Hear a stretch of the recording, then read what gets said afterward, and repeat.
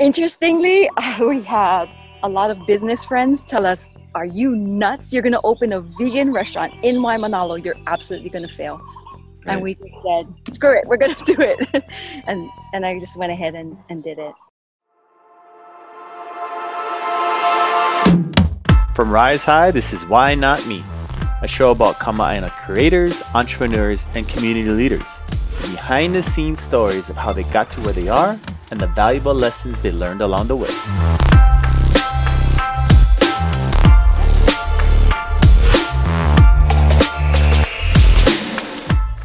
I'm your host, Gabe Ame, and in this episode, we get to chat with Malia Smith, the founder of restaurant Ai Love Nalo. Malia shares why she felt compelled to leave her successful career in education to help the Native Hawaiian community overcome health issues such as obesity, diabetes, and heart disease by starting a vegan restaurant and meals to go business in Waimanalo.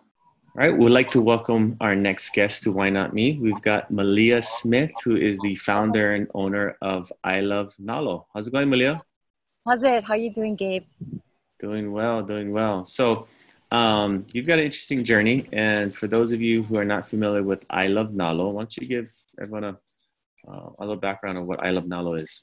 So Ai Love Nalo is a full plant-based restaurant, cafe. We provide healthy, alternative food options for people in our community. You know, you're running a food business now, but you had an interesting route to get there, right? So I think people need to really know the full context of how are you why you went from multiple different backgrounds and industries, most recently in education, and so how did you get to the food industry? Gosh, you're right. I have had a long journey. I was a radio personality for a while, a news director for a radio station. I was in the political field where I was a chief of staff for a state senator. Ended up going to get my undergrad in communications and then my master's in corporate communications with an emphasis in organizational change management. And after that, I went on to get my doctorate in education, and then I became a professor at Hawaii Pacific University. Concurrently to that, I was asked to be the board president for Sustain Hawaii, which is a nonprofit, and we've done tons of work. So while I was a professor at the university, we got hired by the Hawaii Department of Agriculture to do a food systems metrics platform. And what that was just to help mitigate the reliance of importation that Hawaii has on food. And basically what I did was I looked at Hawaii's food system as well as the national and international food systems. And I did kind of like a comparative. And in doing so, what I had discovered was that, yes, Hawaii has heavy reliance on food importation. But what's interesting is that we have the capacity to be able to grow enough food here to sustain all of us. We started to identify various things that we could be growing here. Like, for example, why are we importing avocados when we can grow avocados here, you know, in large masses for our people? And in the process of that research, I also discovered that there's many pockets of food deserts here on the islands. Basically, yep. What it is there's not a lot of healthy food options that people can actually engage in their community. So gotcha. Low income areas often are fraught with like convenience stores, you know, where they sell alcohol, and then you can get hot dogs for 99 cents, which is not good for our people. And unfortunately, those food deserts are located in high Native Hawaiian populated areas. So, of course, on Nanakuli, where I grew up, Waianae, Waimanalo, where I currently live, and all the Papakolea and all the kind of low income areas where the Native Hawaiians are. So in discovering that, I started to have this pull in my heart that I wanted to really engage the Hawaiian people and help with improving the health and vitality of our people. And fortunately, we've had a lot of really awesome Hawaiian leaders that have been reviving, you know, our language, our culture, and all that. Sure. But one thing that's missing is taking care of our health. Hawaiian people have one of the highest, in fact, the highest in our state of diabetes. I ended up taking a leap of faith, because I was at the university for 8.5 years, and that job was very comfortable. You work 8 months out of the year, you have 2 months off, or you're kind of writing, and that it was a hard decision to make, but I ended up. And you worked your way up to be the dean of gender Yeah, education, right? And no, that's no easy task, right? right. And just to let you know, when I was getting my doctorate, I was a single mom. And my daughter was only, very young. And I would have to take her to school with me, and she would sit underneath my table. So it's possible to do stuff, and really push to strive and achieve things. It's funny because as I was doing that and I was very comfortable at the university, I couldn't just sit back and allow our Native Hawaiian people to continue to suffer, and I had to do something about it. So what I decided to do was I wanted to go get a professional certificate in plant-based nutrition, and I got the certificate, so I was able to learn about metabolics and what happens in your body and whatnot, and then how to move toward a healthier lifestyle. Fortunately, I was vegan already, so that was it was an easy transition for me, but I knew that a lot of Hawaiian people would have a difficult time with transition. Sure. What we're trying to do is have all people in Hawaii increase their plant-based nutrition. So after doing the research, we decided, you know what, I got to do this. So fortunately, I had the opportunity to acquire Ai Love Nalo and create it. Ai in Hawaiian means food or to eat. And when you look at the kauna, the hidden meaning behind ai, Hawaiians primarily ate fruits and vegetables. They did, of course, incorporate some meat, but it was mostly the ali'i. And the maka'ainana, of course, ate fish. So they were more pescatarian, than anything. But they ate a lot of fruits and vegetables. So the ai, the kauna behind ai, is fruits and vegetables and foods that are really in alignment with our Hawaiian people and our diet. So kalo, ulu, coconut, like all of those things, uala. We felt like ai was such a great word. And then I love is like loving food. And then of course, nalo, we live in Waimanalo, and we decided to just go for it. Interestingly, we had a lot of business friends tell us, are you nuts? You're going to open a vegan restaurant in Waimanalo. You're absolutely going to fail. Right. And we just said, screw it, we're going to do it. and I just went ahead and did it. What did you create? So you get this cafe of plant-based food, right? There's more to it, right? It's not just about food, it's about overall wellness. So why don't you kind of walk us through that? So what happened was I was working one day at the restaurant, and I'm just doing my thing. And a young man walked up to me from Waimanalo, and he said, "Hey, Auntie, I need to have heart surgery done, but I'm overweight, and my doctor won't allow me to do that unless I lose some weight." So I told him, "Okay, what are you doing right now?" And he said, I'm going to McDonald's. I'm eating like, their chicken salad and whatnot. And I'm like, okay, dude, just to let you know, iceberg lettuce has like very little nutrition. You got to have like dark leafy greens. Their ranch dressing is loaded with fat, and the chicken is not helping you. So we have to like revamp this and think about it. So I said, okay, here's what I'm willing to do with you. If you commit to me, because he's like a full-on local brada, right, from Waimanalo. I said, you commit to me and I will feed you 2 meals a day, 6 days a week, and we'll try it for 3 months and see how it goes. Well, in 2.5 months, he had lost 24 pounds, and he was able to go get his heart surgery done. And it was a success. And he had lost more weight once he came out. So after that, he told me, Auntie, I get one friend. And so I helped his friend. And then his friend had a friend. And so pretty soon I was helping these people. And luckily, because I work as the president for a nonprofit, Sustain Hawaii, we were able to raise funding to be able to cover their meals. Yeah.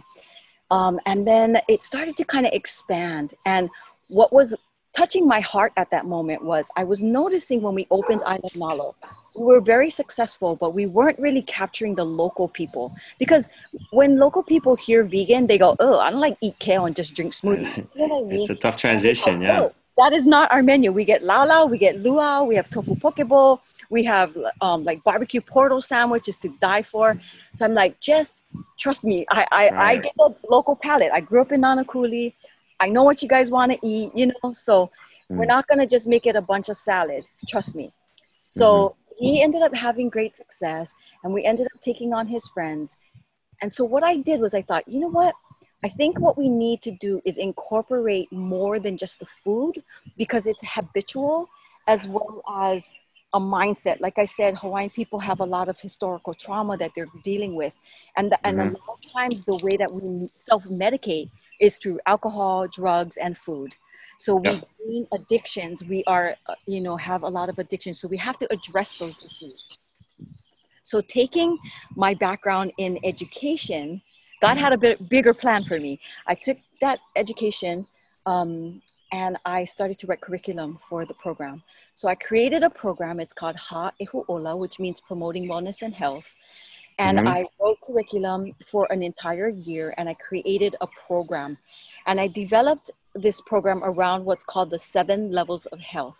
So the 7 levels of health includes ecological, so our land, malama aina. It is sociocultural, which is community. So we have to take care of one of each other. Kaya ulu was very important to the Hawaiian people. And then economic, making sure that the economy around us, sharing. You get fish, I get kalo, we share. Kind of like that kind of concept. That's the we aspect of the 7 levels of health. The me part of the 7 levels of health is physical. So our physical body, how do we care for our body? And then psychological, what is the emotional and mental aspects that we're dealing with in order for us to improve? And the last one is financial. So how do we survive in this world financially to be able to take care of our fundamental needs? Then the 7th level is spiritual. The Hawaiian people were very, very spiritual. We were connected to everything. The Hawaiian people have a name for every single wind that we experience here in Hawaii. We have a relationship with it. So I'o, or spirit, weaves through all of that. You know, it is the aka. It is the thing that connects all of us. And so that's the 7 levels of health. And I built a curriculum around that. I had one individual who started off at 650 pounds. He lost 150 pounds in 3 months.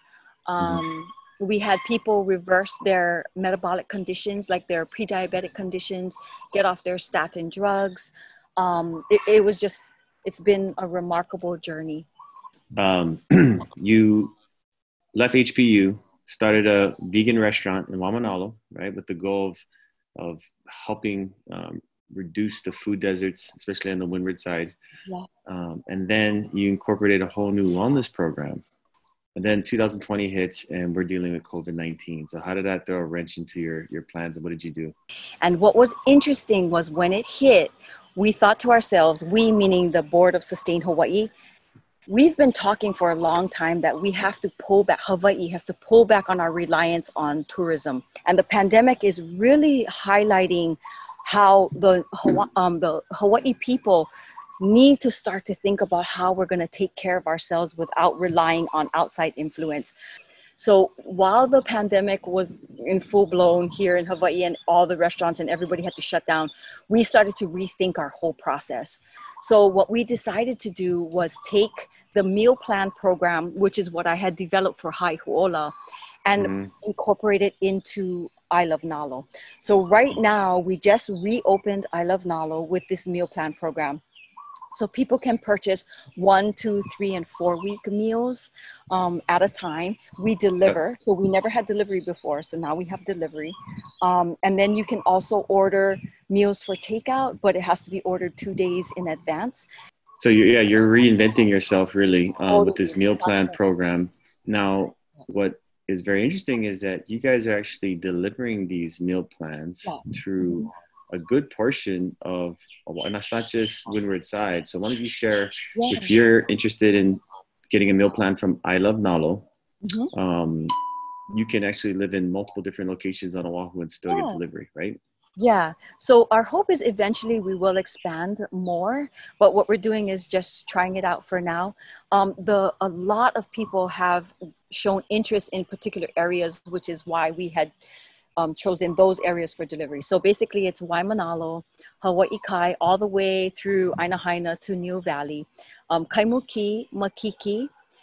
We are also doing Nu'uwanu, all of Kailua, so Enchanted Lakes, Manawili, and then Kaneohe, all the way up to Haiku Gardens. So that's it for now, but eventually I think we're going to get enough demand where we will be starting to go into town once, you know, the economy opens up a little bit more. But as of right now, that's the areas that we're delivering to. And we're pretty stoked because it's been quite popular. You know, we only just opened this week, actually, reopened this week. It took us that long to be able to revamp everything, you know, because it is, like I said, you're starting all over again. But if you have the tenacity and you really have the wanting, I think that you can do anything, you know. So with you, you know, what you're doing now is a culmination of all the skill sets you've developed from your prior careers, right? Yeah. What piece of advice would you give someone in terms of trying different things, you know, instead of just saying, I'm just going to do this, trying different things before they, you know, go on their journey? So two things primarily. One is gain as much skills as you possibly can relative to your interests. You know, initially for me, I was interested in communication, and I also taught myself how to cook. So I learned about that. So I incorporated that. I learned about organizations and how to manage that, which is really important when you end up being an entrepreneur and starting your own business.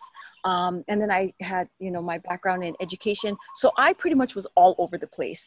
Yeah. But interestingly, God had a plan for me, and I was really, really open. I surrendered to it.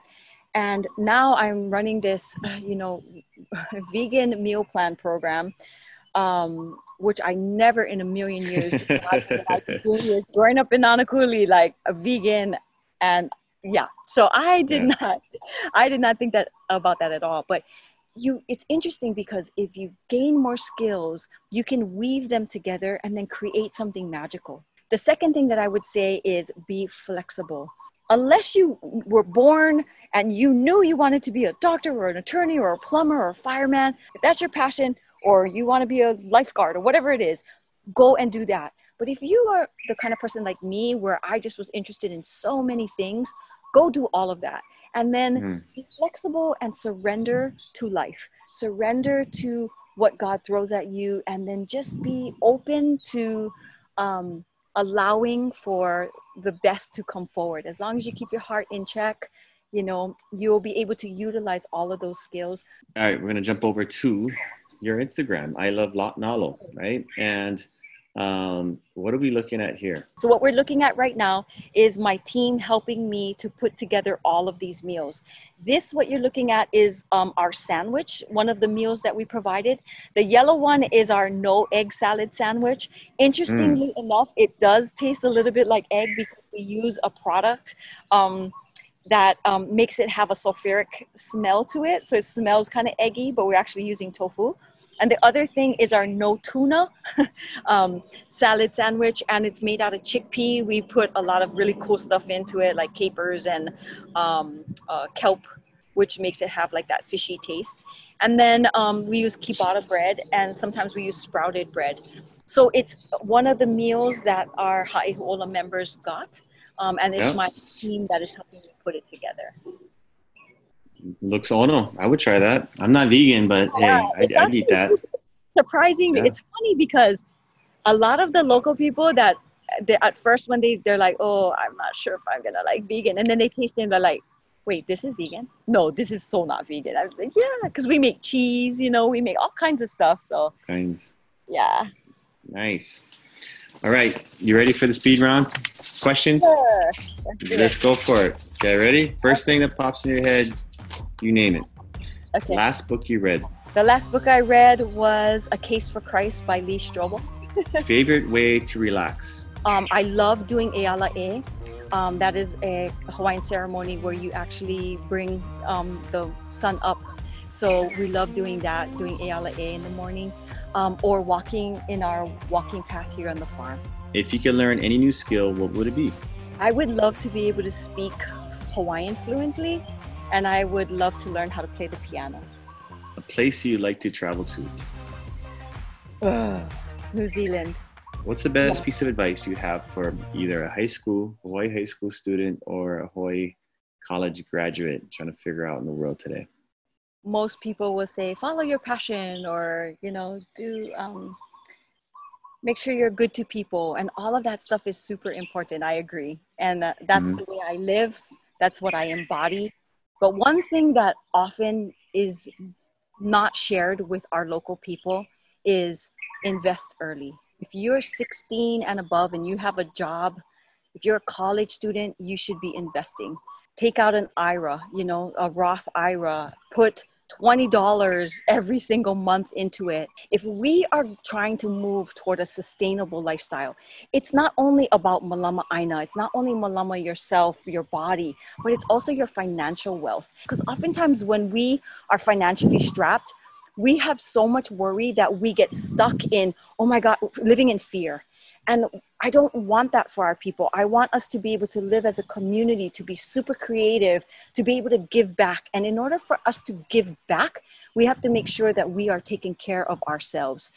You can be way more giving, way more loving when you're not so worried about those things. I think with you and I Love Nalo, you're starting with helping the Nalo community. And I think it's just going to increase into the rest of Oahu and beyond. So keep up the great work, what you guys are doing. We're cheering for you. And for those of you who are scared of vegan, let's try it. It looks ono. So, all right. Yeah. Thank you so much. I want to say one last thing. It's not me. It takes a community of people. It's my staff. It's my family. It is Waimanalo community. And of course, it's the heart behind all of it. And then the sense of community giving back to one another. Thanks, Gabe. Right on. Mahalo, Malia.